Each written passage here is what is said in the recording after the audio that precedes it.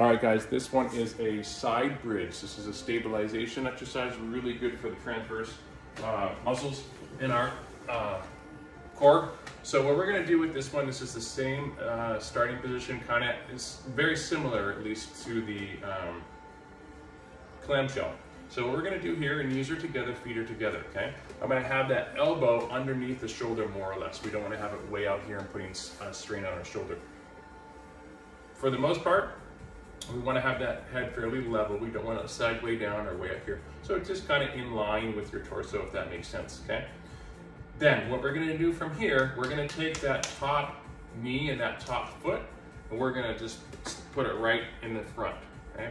Kind of in the middle of our shin, if that makes sense, right? We don't want to weight up high or too low, kind of like in the middle of that lower leg, if that makes sense, okay?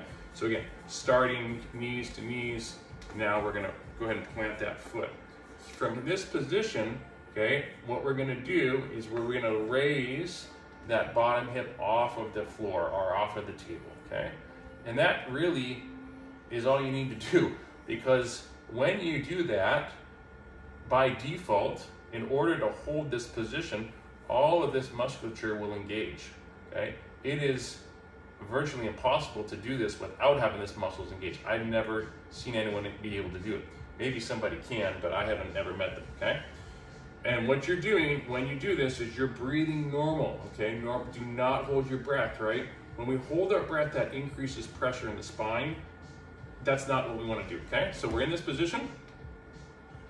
We're raising that bottom hip up off the ground. We're holding 5-10 seconds, normal breathing, trying to keep that head level and just coming down.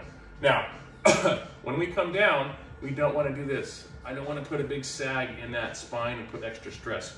So we're coming into a neutral position when we come down. So be conscious of that, especially towards those end repetitions.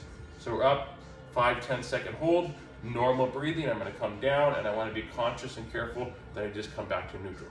Yeah, makes sense? We're going to make sure we do both sides, okay? So 5 to 10 repetitions, 5-10 second holds, both sides. Again, this one is just a 1 per day thing. You don't need to do that more than once per day, okay?